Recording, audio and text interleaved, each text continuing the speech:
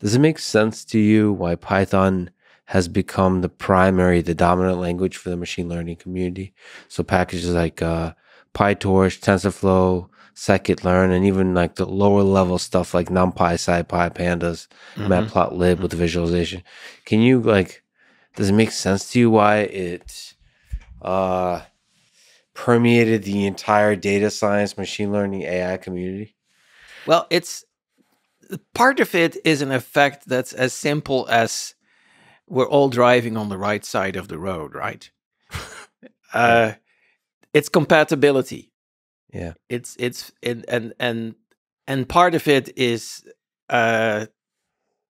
not quite as fundamental as driving on the right side of the road, which you have to do for safety reasons. I mean, you have to agree on something. They could have picked JavaScript or Perl. There was a time in the early 2000s that it really looked like Perl was going to dominate like biosciences, because DNA search was all based on regular expressions, and Perl has the fastest and most comprehensive regular expression engine, still does. I spent quite a long time with Perl. That was another letting go. Letting go of this kind of data processing system. Yeah. The reasons why Python became the lingua franca of scientific code and machine learning in particular, and data science, it really had a lot to do with anything was better than C or C++.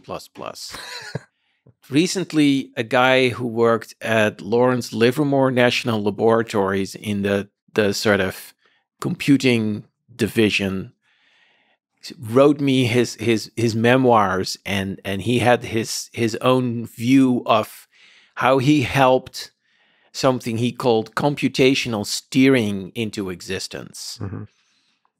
And this was the idea that you take libraries that in his days were written in Fortran that solved universal mathematical problems.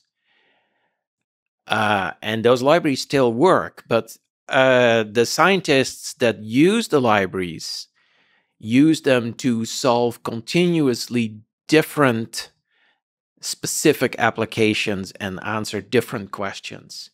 And so those poor scientists were required to use, say, Fortran, because Fortran was the language that the library was written in.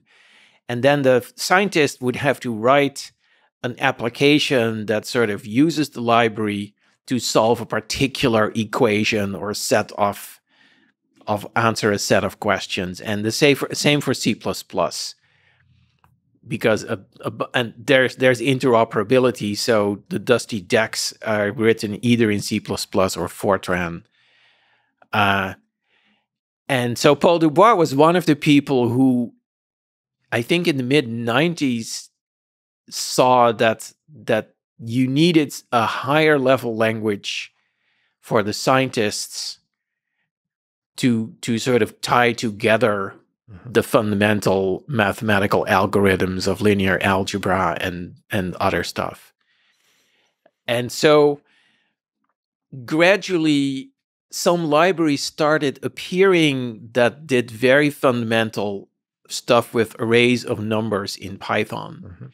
I mean, when I first created Python, I was not expecting it to be used for arrays of numbers much. I thought that was like an outdated data type, and everything was like objects and strings, and like Python was good and fast at string manipulation and objects, obviously, but arrays of numbers were not very efficient, and the multidimensional arrays didn't even exist in the language at all.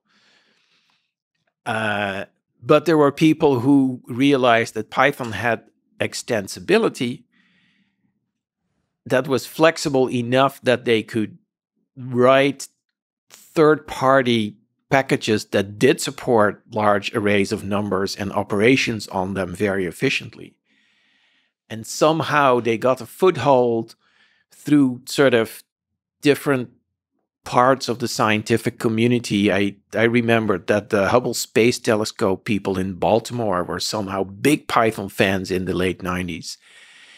And at various points, small improvements were made, and more people got in touch with using Python to derive these libraries of interesting algorithms. And like once you have a bunch of scientists who are working on similar problems, say they're all working on stuff data that comes in from the Hubble Space Telescope, but they're looking at different things. Some are looking at stars in this galaxy, others are looking at galaxies. The math is completely different, but the underlying libraries are still the same. And so they exchange code. They say, well, I wrote this Python program, or I wrote a Python library to solve this class of problems. And the other guys either say, oh, I can use that library too, or if you make a few changes, I can use that library too. Why start from scratch in Perl or JavaScript, where there's not that infrastructure for arrays of numbers yet, whereas in Python you have it. And so more and more scientists at different places doing different work discovered Python, and then people who had an idea for an important new fundamental library decided, oh, Python is actually already known to our users, so let's use Python as the user interface. I think that's how I imagine at least that's how TensorFlow ended up with Python as the user interface. Right. But with TensorFlow, there's a deeper history of what the community, so it's not just like what packages it needs, it's like what the community leans on for a programming language, because TensorFlow had a prior library that was internal to Google, but there was also competing machine learning frameworks like Theano, Caffe that were in Python. There was some Scala, some other languages, but Python was really dominating it. And it's interesting because there's other languages from the engineering space, like MATLAB, that a lot of people used, but different design choices by the company, by the core developers, led to it not spreading. And one of the choices with MATLAB by MathWorks is to not make it open source, right? Or not, having people pay. It was a very expensive product, and so universities especially disliked it because it was a price per seat. I remember hearing. Yeah, but I think that's not why it failed, or it failed to spread. I think the universities didn't like it, but they would still pay for it. The thing is, it didn't feed into that GitHub open source packages culture. Mm-hmm. So and that's somehow a precondition for viral spreading, the hacker culture, like the tinkerer culture. With Python, it feels like you can build a package from scratch to solve a particular problem and get excited about sharing that package with others. And that creates an excitement about a language. I tend to like Python's approach to open source in particular because it's almost egalitarian. There's little hierarchy. There's obviously some, because you all need to decide whether you drive on the left or the right side of the road sometimes. But there is a lot of access for people with little power. You don't have to work for a big tech company to make a difference in the Python world.